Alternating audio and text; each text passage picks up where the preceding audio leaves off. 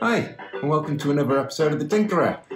What I'm going to do this week is install a composite video output into a old Sega Master System 2. So these normally they connect via the old UHF TV analog signals. So you need a TV tuner, like this old TFT screen that I've got here. It's got an analog tuner card in it, which works okay. You can see it's playing Sonic, but the problem is the screen quality is really bad. It's all blurry, there's no definition to the colours on the edges, and it just doesn't work well at all. So what we're going to do is take this little gizmo here, and I got this from thefuturewas8bit.com, so tfwab.com. I'm not affiliated with those guys anyway. I just bought a couple of these to use. I used one of these in my Binatone Master System, Binatone TV Master 6. And you can look that up on my channel as well and see how that made a massive difference to the output on that screen. So the idea is that instead of having the UHF output, we connect this via this cable here. It's got a 3-pin output on that, which then takes it to this kind of socket that you've got there, but we should get a lot better definition and colour and everything out of this. And so we've got to crank open the old Master System. Okay, this is going to be really easy. There's just 1, 2, 3, 4, 5 screws on here, and we'll just open that up.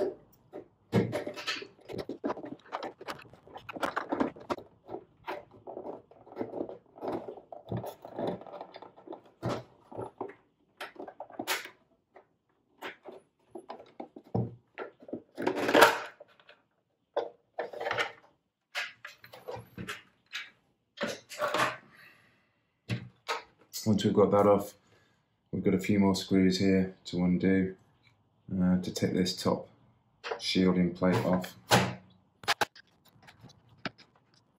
No, that screw's different to the other ones.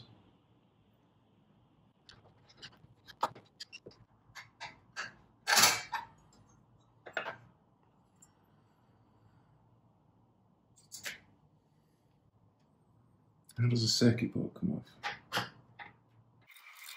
Okay, so once you've undone those screws, there's nothing really holding it in other than some plastic lugs. There's these tiny lugs here which go through the motherboards, and this was really, really difficult to get out of, and you can see I've broken one of the plastic lugs that was there, which is a shame, but there you go.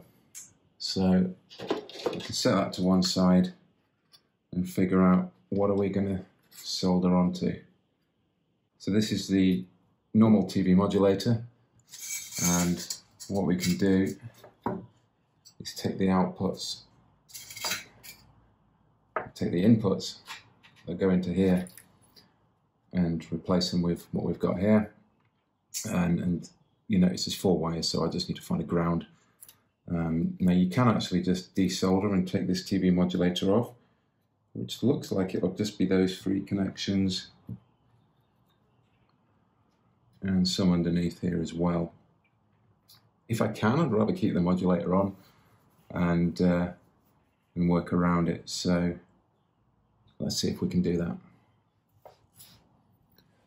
So I'm just going to cut these cables down. It's said that the shorter you make these cables, the better. And let's just get the ground in place, the same as the modulator uses. Okay.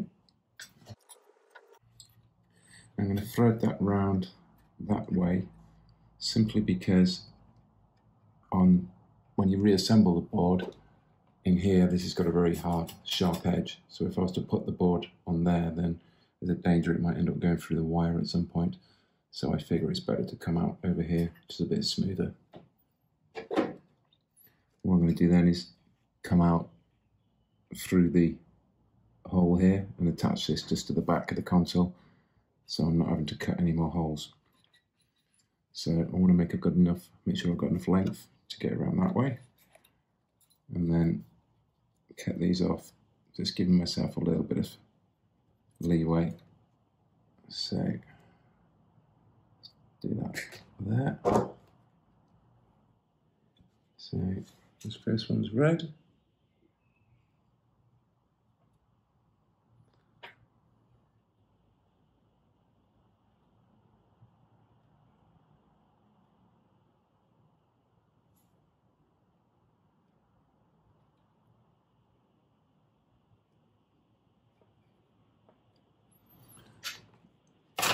Pop that off,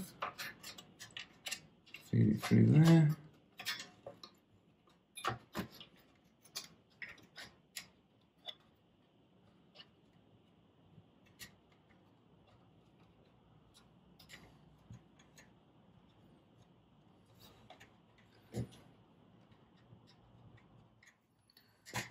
So that should give me enough room if I did want to put a composite cable back in here. It's not ideal, but it's better than cutting a hole in the case. And that will stick on there. So, might as well give it a try first, right? So I've got it all back together, and so let's check it out. You can see it works okay.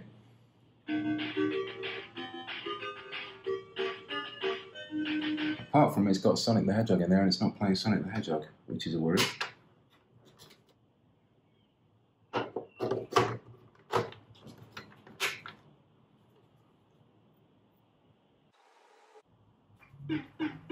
That's better.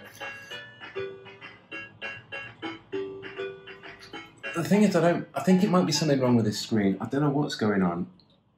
These pixels aren't defined. I've seen screenshots of other people that have done this mod, and these pixels have been a lot more defined. You've got a kind of a almost ghosting effect. It's difficult to describe unless you can sort of see the screen up close.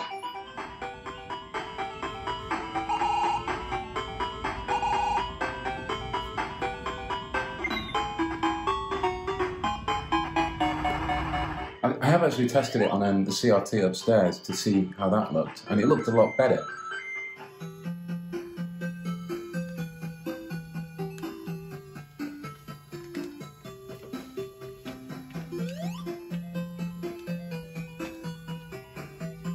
What we've got to remember is these consoles were created at a time when everybody was using CRTs, and they were using video technology to try and make the screen look smoother and the animation look better. And I think that kind of thinking conflicts with what we've got with modern day screens.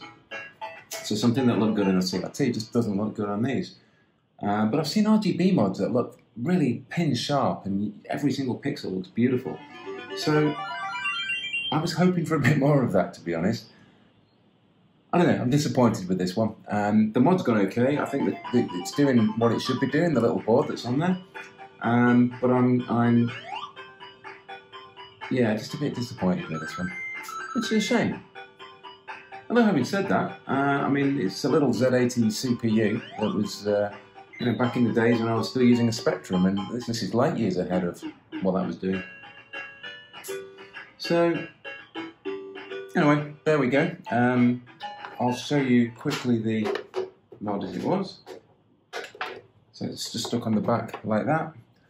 You could argue that I should make a mod of a console which is a little bit more OEM, but I kind of like not drilling holes and not damaging the original hardware in any way. This is very easily reversible.